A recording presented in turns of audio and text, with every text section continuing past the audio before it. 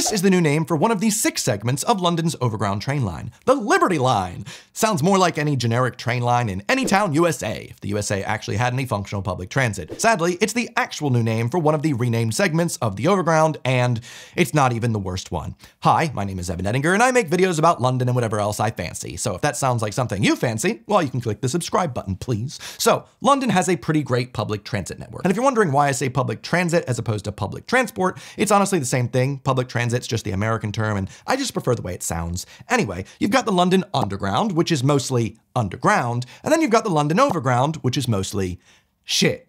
They're always slower and only really useful to those living along the orbital route looking to travel somewhere else, not that useful. That being said, the overground is an incredibly vital part of London's transit network. I like to bully it, but it is vital. And one of the biggest things that separates London public transit from those of the American cities that have passenger trains is having trains going around as opposed to just to one central point near downtown. If we only had trains running in radial lines that went to and from the city center, it would make traveling between different suburbs on public transit more of a nightmare. Or realistically, just a really long bus journey. Looking at this map of Chicago's public transit network, for instance, you can see the train lines all go downtown, but if you wanted to go from Cicero on the Blue Line all the way to Jefferson Park, well, your fastest method would be to go downtown and then back out. I just wish that overground trains were more frequent. I've lived near Gunnersbury Overground Station, Peckham Rye, Rotherhithe, Canonbury, Shepherd's Bush, South Tottenham. I've lived near a lot, yet most times that I've lived near an overground station, I choose not to take the overground because it's just never really that convenient. But one of the things you might notice about this map of the London Overground is that they all just kind of look the same, all orange pieces of spaghetti. And even though there are distinct routes like that of Gospel Oak to Barking or Highbury Islington to an early death, it's pretty hard to tell all the routes apart, especially compared to the underground where everything has a different color and it's easy to tell apart, especially for tourists. Except for the Northern Line, of course. Split that thing up already, please. Now, when I first heard London was going to be splitting up the overground into individual lines, and I think most others were really excited. This makes so much sense and would be super useful to people that are visiting London. Well, kind of. The only reason I can imagine a tourist actually winds up in Harrow and Wealdstone on the overground line is because it sounds kind of like a shop in Harry Potter, but you're gonna be disappointed. Now, currently, if there's any fault on the overground line, anywhere on the entire overground network, you'll be told as such. But that's not really that useful information if you only take the eastern segment and there's issues on the western segment. So giving each segment individual names would make reporting faults and such a lot clearer. But many of the overground segments already had names the locals referred to them as, like the crowd favorite, the Goblin Line. Goes from Gospel Oak to Barking, Line, Goblin. Come on, that's fun, and arguably British as hell. But I'm pretty sure that the people tasked with naming the new lines are neither fun nor British, but some sort of generic corporate think tank looking to find not names that sound nice for a train line, or that people actually say, but ones that they think would score them the most points in some sort of bizarre political theater. The perfect word to use here would be smarmy.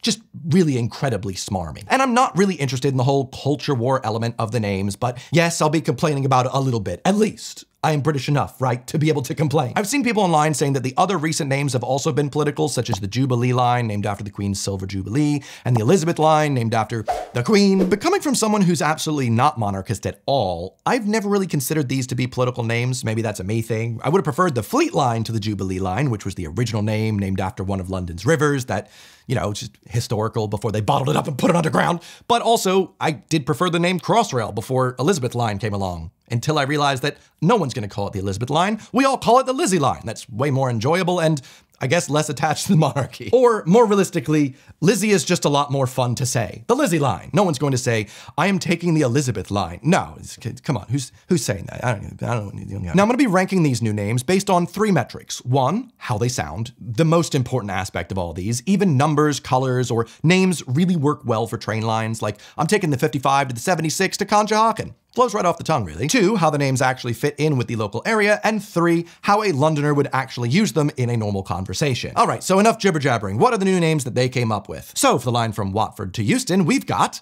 the Lioness Line.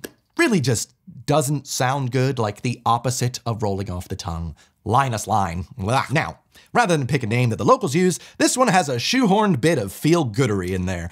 Because the line passes through Wembley, where Wembley Stadium is, which I guess has had nothing significant happen there ever, except one time in 2022, when the women's soccer football team won the Euros. That's it.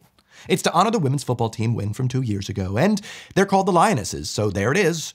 You could have tried harder with this one, maybe. Like, what did it cost to rename these again?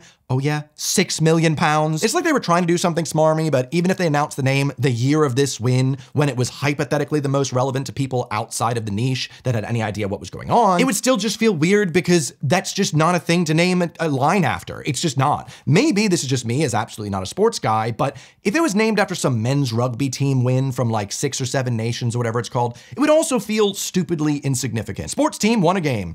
Hooray, you did it. Now that being said, I'd like to say I do appreciate what they were going for here. I just wish it didn't have to be sports related. And even if it did, I just wish it sounded good for a train line. That's the main thing. Now, in terms of how well the name fits in with the local area, I mean, the whole Linus has won a game at the stadium near the station that is along the line, it's a bit of a stretch. Even the Wembley line might have sounded a bit better here because the name just sounds better than the Lioness line. And if we compare it to the original pitch name in 2015 that Boris Johnson's government blocked, yes, another reason to hate Bojo, the Watford local line, I don't hate it. It does what it says on the tin, but I guess it is a bit boring. And so at the end of the day, I guess the Linus line is fun. I don't want to give it a point because it sounds awful, but at least it was better than the last proposal for the most part. I am trying to be a little bit more positive about this since I originally thought about it. We are stuck with these names for the most part, so... But how would a Londoner actually use the term Linus line? Well, first off, I don't think they would actually say the word line. They would just drop that completely. Linus line doesn't sound too good. Just Linus, good enough. Sorry I'm late. The Linus was a bit shit today. Don't know if I can make it in today. Linus just went down on me. Actually, that does sound pretty good. It's not that bad. We'll get used to it. All right, next up, what do we got? Mild May. All right, so the train from Richmond to Stratford with Clapham Junction along the way. This is probably the line I've used more than any other, and so from now on, I meant to call it the Mild May line. You know what? That's also not that bad. Mild May line. It kind of flows off the tongue, sounds pretty good. It gets a point from me. Now, the reasoning for this name, because everything has to have a reason these days, is it's named after a small hospital in Shoreditch that played an important role during the AIDS crisis of the 80s. Okay. I mean, it feels like they were really digging to fit some sort of quota with these names, but it doesn't matter because the name sounds good, okay? Even though the line doesn't even pass anywhere near this hospital.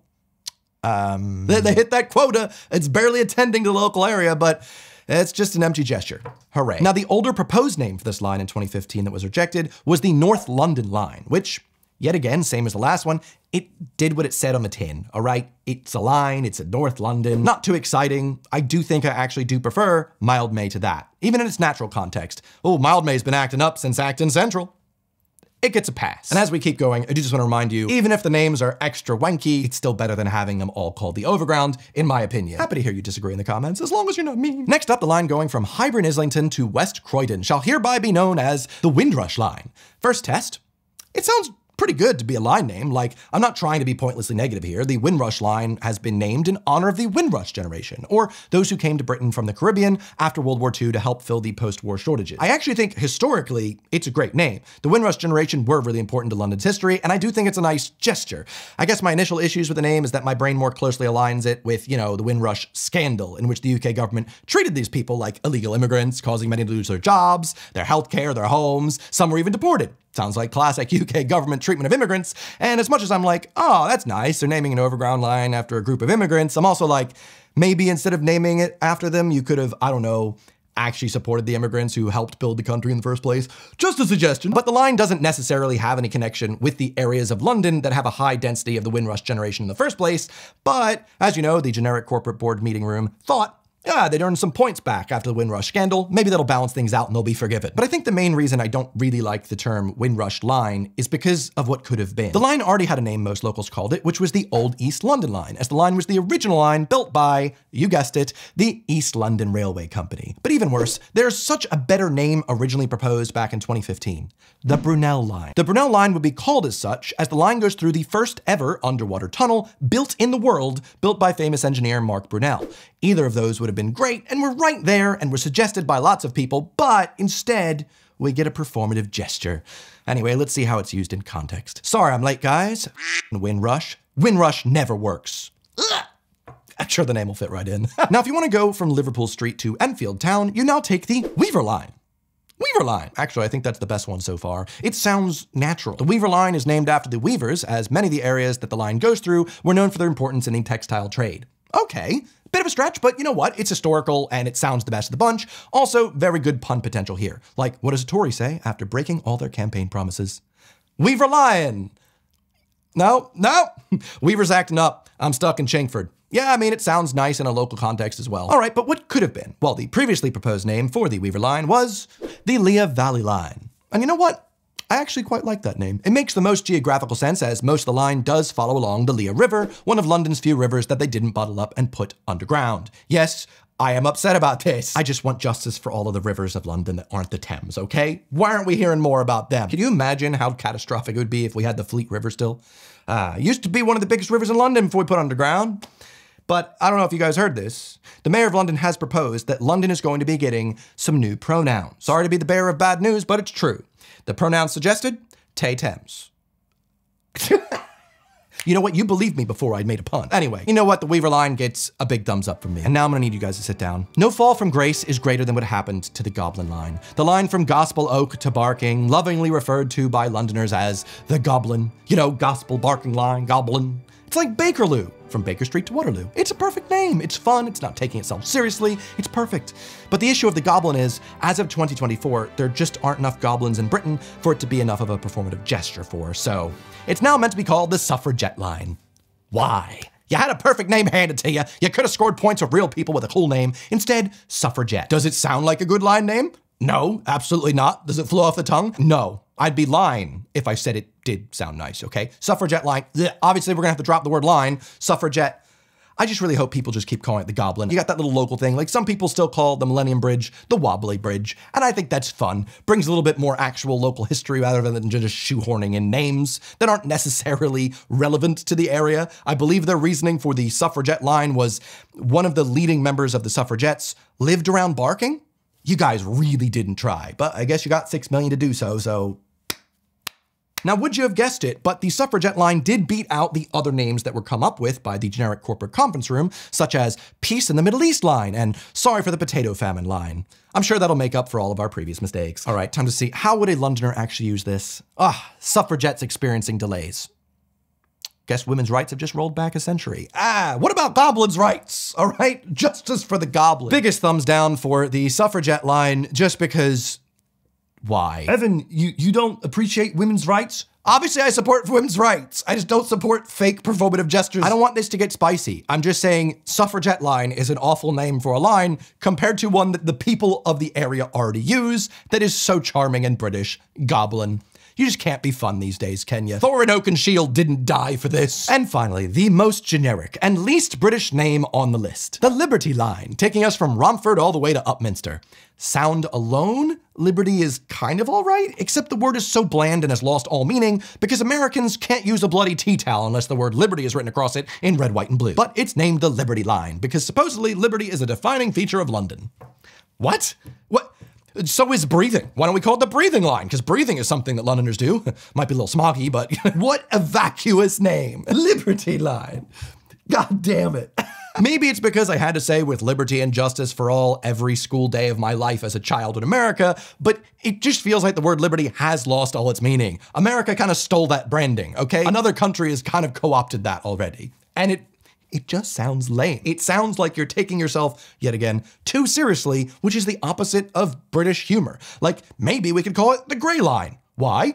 London's pretty known for being grey. Grey skies, grey new builds. It's self-deprecating, so peak British humor. Or even the last syllable of liberty, tea.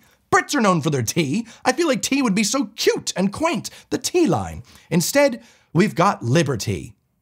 Awful. Now, the previously proposed name for the Liberty Line was the Emerson Park Line, and even though that's just kind of like a station that's along the line, anything is better than Liberty Line. Liberty, big ass thumbs down from me.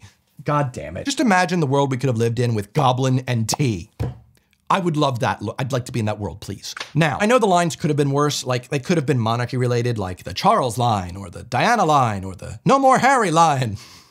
Please. Names that make all the little monarchists go, oh yes, I love riding this line. It reminds me of Prince Charles before he became king.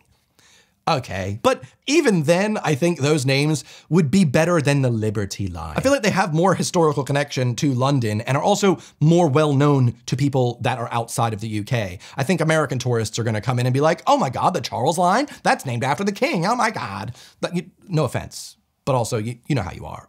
He bullies his own people. Whereas I feel like if they see the Liberty Line, they're gonna be like, what do you mean? That's our thing. You can't call it the Liberty Line. I don't know why I did some sort of quasi-Seinfeld impression there, but you know how you are. What's the deal with Liberty Lines? Ain't no Liberty here. I can't even carry a gun. What's the deal with Liberty Lines? I went on the Liberty Line and the cop stopped me for carrying a gun. I thought I had liberty. I thought this was America. Anyway, my expectations were low, but it's just disappointing because they still managed to disappoint me. But being disappointed is a defining feature of being a Londoner, so I guess at the end of the day, it is on brand. Now, sometimes I script my videos, like my video on UK developers, and sometimes I just jot a few ideas down and riff off of them. This one in particular, I actually used a teleprompter, and I'm curious if you could tell. It should, in theory, not be too noticeable, but as a test, I'm now going to do an ad read, but half of it will be me reading the teleprompter, and the other half will be me just kind of riffing. And tell me which half you think I'm reading from. I'm gonna try and make this difficult. So, today I'd like to tell you about today's video sponsor, NordVPN. NordVPN is the world's fastest virtual private network. I've got mine set up to protect my browsing history from any prying eyes, as NordVPN puts all of my internet traffic through an encrypted tunnel. Now, it doesn't matter if I'm on my phone, on my computer, 5G, Wi-Fi, I am completely protected and my browsing history remains private. They've got servers in 61 countries, so maybe if you're looking to open up your content library, maybe watch some Netflix, but you're like, I need more content. Well, now you can watch US Netflix or French Netflix. It's up to you. And with a 30-day money-back guarantee, it just makes sense. So sign up today using nordvpn.com/Evan, and you can get a huge discount and get 4 months for free. Thanks NordVPN for sponsoring, and which half of this ad read did I read versus say off the cuff? Interested in your thoughts below. Otherwise, let's wrap it up. I would love to hear your thoughts on this one. I'm happy we got separate names for the overground line, as it does really make a lot of sense. I just don't know why they could have made them fun. You know, is that so much to ask? Anyway, if you want some fun, you can subscribe to my channel where I whinge every Sunday about something new. So stay tuned, hit the bell, and I'll see you next Sunday. If you'd like, you can watch another video I've made about the Lizzie line when it came out, though I think that one is in desperate need of an update because things aren't so great with Lizzie these days, at least in my experience, so stay tuned for some more London TFL Transport for London videos coming soon. I'll see you then. Goodbye.